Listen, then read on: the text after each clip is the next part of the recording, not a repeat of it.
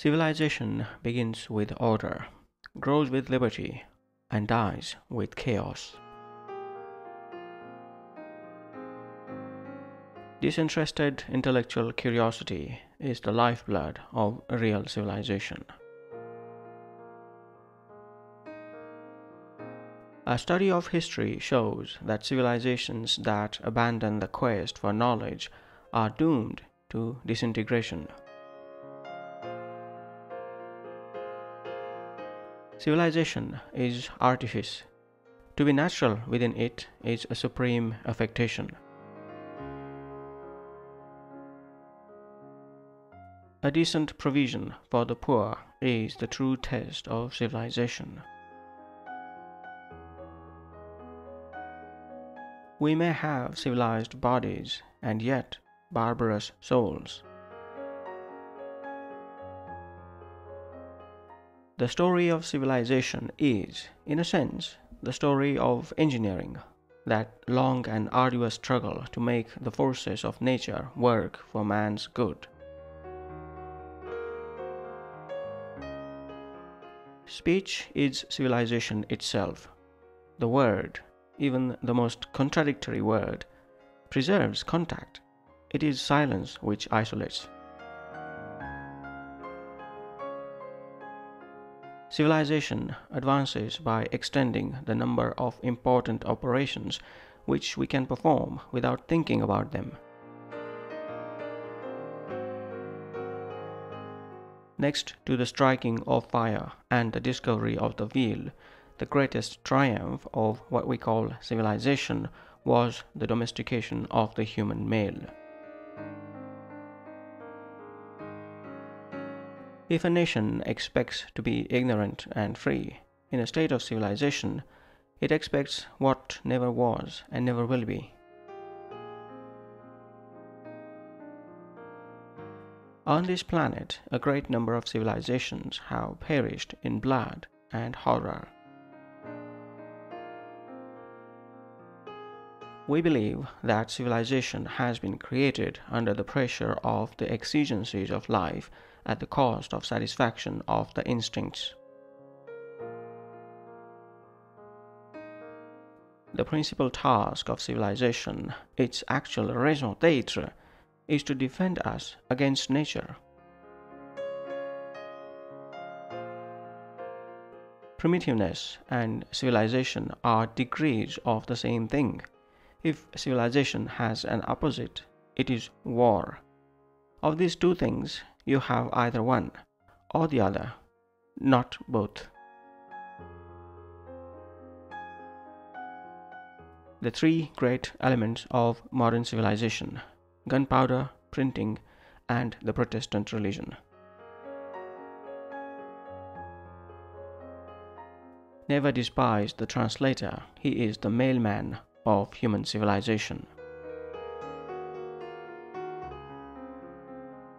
The bourgeoisie, by the rapid improvement of all instruments of production, by the immensely facilitated means of communication, draws all, even the most barbarian, nations into civilization. Theory of the true civilization. It is not to be found in gas or steam or table turning. It consists in the diminution of the traces of original sin. America is the only nation in history which miraculously has gone directly from barbarism to degeneration without the usual interval of civilization. As I write, highly civilized human beings are flying overhead, trying to kill me. The clock, not the steam engine, is the key machine of the modern industrial age. Since the general civilization of mankind, I believe there are more instances of the abridgment of freedoms of the people by gradual and silent encroachment of those in power than by violent and sudden usurpations. Western civilizations these days place great importance on filling the human brain with knowledge, but no one seems to care about filling the human heart with compassion. A great civilization is not conquered from without until it has destroyed itself within. The essential causes of Rome's decline lay in her people, her morals, her class struggle, her failing trade, her bureaucratic despotism, her stifling taxes, her consuming wars. The fact is that civilization requires slaves. The Greeks were quite right there. Unless there are slaves to do the ugly, horrible, uninteresting work, culture and contemplation become almost impossible. Human slavery is wrong, insecure, and demoralizing. On mechanical slavery, on the slavery of the machine, the future of the world depends. The greatest task before civilization at present is to make machines what they ought to be, the slaves, instead of the masters of men. And if civilization fails at the task, then without doubt it and its makers will go down to a common destination. Our civilization is still in a middle stage, scarcely beast, in that it is no longer wholly guided by instinct, scarcely human, in that it is not yet wholly guided by reason. The skylines lit up at dead of night, the air conditioning systems cooling empty hotels at the desert, and artificial light in the middle of the day all have something both demented and admirable about them.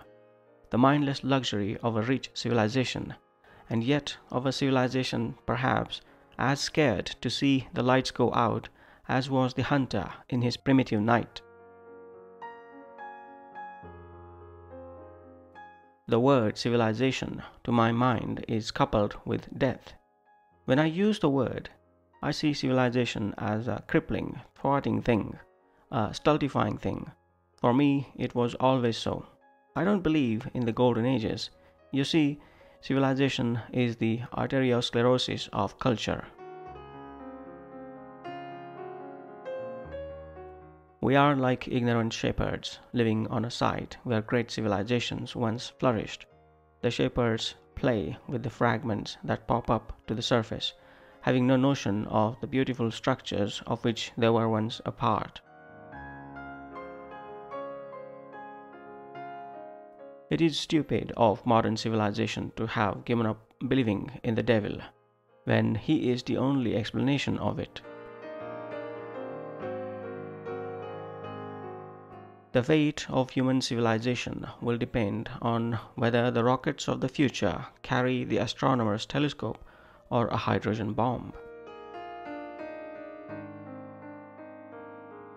Every civilization that has ever existed has ultimately collapsed.